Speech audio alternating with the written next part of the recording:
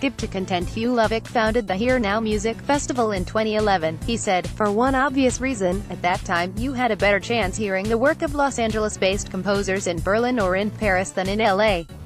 The annual festival, which runs Thursday through Sunday, uses a blind selection process to spotlight a variety of local concert music composers, including 19-year-old clarinetist Andrew Moses and 95-year-old percussionist and former Los Angeles Philharmonic member William Kraft. "I wanted to give Los Angeles the gift of this music that is being written in its midst," Levick said. "Because I noticed that although there are many wonderful composers here, they were not being heard in Los Angeles." Levick attributes the wealth of talent in Los Angeles to the city's location, as a bridge between East Coast cultural centers and Asia, the teaching opportunities at its many colleges and universities, and a film and television studio system that requires skilled players. "I wanted to give Los Angeles the gift of this music that is being written in its midst." Music in the Here Now Festival is quite complex, Levick said. "There is such a wealth of instrumentalists in Los Angeles that we have never had a bad performance in 8 years."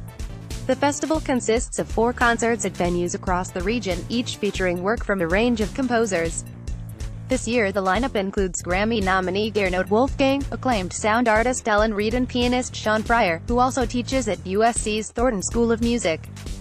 Friday's concert is an electroacoustic concert in collaboration with People Inside Electronics, which devotes itself to live performances in the city. Each of the 6 compositions on the program, including Reed's Stellar Remnants, presented in collaboration with Los Angeles Chamber Orchestra, combines acoustic instruments with electronics in one way or another. "All of the festival's music," Levick said, "falls within the classical idiom of today. This leaves quite a bit of room for experimentation in a new music landscape that is celebrated for its richness, experimentation, creativity and sonic diversity." Chamber performances by the New Music Sextet, Brightwork New Music and Lyris Quartet are also on the schedule, as are performances featuring a number of lauded sopranos including Justine Aronson, a member of Uville Sharon's experimental opera company, The Industry. Opening night at UCLA's Schoenberg Hall features the UCLA Philharmonia, the flagship orchestra of the university's Herb Alpert School of Music. "While everyone else is going global," Levick said, "we are going local." When 8 p.m. Thursday at Schoenberg Hall, UCLA, 8 p.m. Friday at Troop Hall of the Unitarian Universalist Church in Pasadena, 8 p.m. Saturday at First Lutheran Church of Venice, and 5 p.m.